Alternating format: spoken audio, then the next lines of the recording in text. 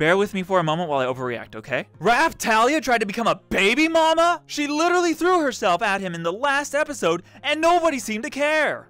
But this? Nobody said anything about this? Why is everyone okay with this? Am I the only one that was put off by this for a brief moment, just a little bit? She knows what she's doing. In episode 7, she said,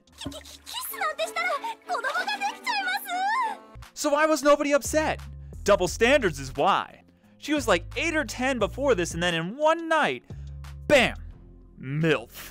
Does that make her more mature? I don't know. The main point I'm trying to make is that they're fictional characters and it made for a sweet moment. None of you should take stuff like this seriously. Understand that there's a separation between fantasy and reality that a lot of people don't seem to think exists unless it suits them best. Now, Naofumi bought a child as a slave, and if she was a full-grown adult, would he have made the same decision? If Raphtalia was an adult, he probably would have thought, oh, this person's just gonna betray me, just like Malty did. I was put off a little bit by the whole kiss to get pregnant so he stays behind kind of deal, but, you know, I just kind of moved on with my life. Just because something makes you uncomfortable doesn't mean it should be law and something that's always unacceptable. I'm uncomfortable 50% of the time I walk outside, but you don't see me calling the police on everybody.